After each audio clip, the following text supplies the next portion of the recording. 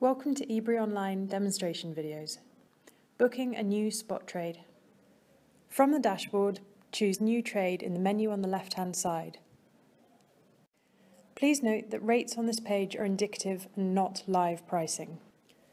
By entering either a sell or buy amount in the currency of your choosing, you'll be given an estimated rate which you can invert.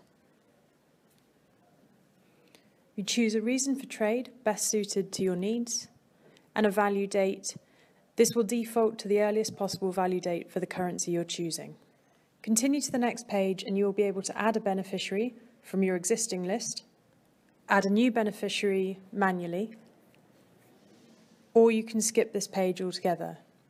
By selecting a beneficiary that already exists, you can choose the amount to allocate and add a payment reference. You'll be notified how much is remaining on the trade to be allocated to another beneficiary, and you can enter further references here. Continue on to the final stage and you'll be given a summary of your deal, including the sell currencies, the estimated rate, the buy currencies and the value date of the trade. You'll also be notified of the reason for trade and any beneficiaries and the amounts you've added. By clicking Get Rate, you will have 10 seconds within which to accept the rate. Once accepted, your trade will have been booked and you will have the notification you can see at the bottom of the page. This also includes our bank account details where you can wire the funds to settle the trade.